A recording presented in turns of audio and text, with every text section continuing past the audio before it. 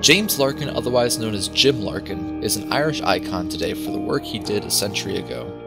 James Larkin was a man of the people, and possibly his most memorable achievement would be his critical role in the Dublin lockout of 1913, a major industrial dispute between 20,000 workers and employers and the Dublin United Tramway Company as well as Guinness. However, the story of James Larkin and the Dublin lockout goes back to organizing the Irish labour movement of 1912. James Larkin began in Belfast to push dock workers to join the National Union of Dock Labourers, or NUDL for short. He succeeded in his efforts to unionize the dock workers, but as employers refused to meet demands, the workers began to strike. The strike began a long line of strikes. The first strike he organized didn't gain much success, however his ability to build people together for a better cause sparked a long line of strikes and unionization.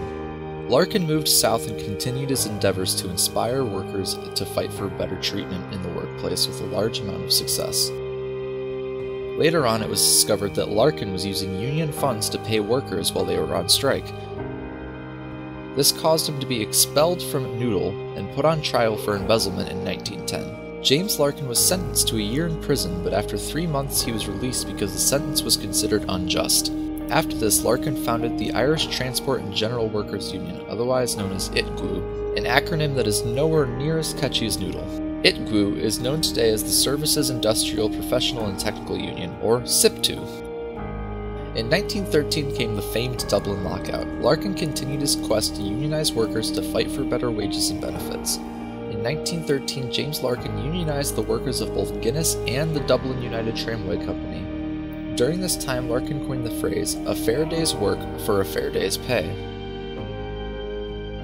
The resulting industrial dispute was the largest in Ireland's history, and it resulted in many Irish companies outsourcing to Britain for workers. Many of the striking workers had to survive on inadequate donations from the British Trades Union Congress and ITGW. The lockout dragged on for 7 months and affected tens of thousands of workers.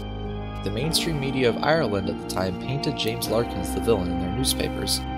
The police began to catch on to Larkin and began to hunt him down. When a meeting called by Larkin for Sunday the 31st of August in 1913 was prescribed, Constance Markovich and her husband Casimir disguised as Larkin in Casimir's frock coat and trousers and put on stage makeup and a beard, and Nellie Gifford, who was unknown to the police, led him into William Martin Murphy's Imperial Hotel, pretending to have Larkin be her stooped, deaf old clergyman uncle, to disguise his instantly recognizable Liverpool accent. Larkin tore off his beard inside the hotel and raced to the balcony where he shouted his speech to the crowd below. The police, made up of 300 Royal Irish Constabulary reinforcing Dublin Metropolitan Police, savagely baton-charged the crowd, injuring between 400 and 600 people. The violence from police inspired James Larkin, James Connolly, and Jack White to create the Irish Citizen Army.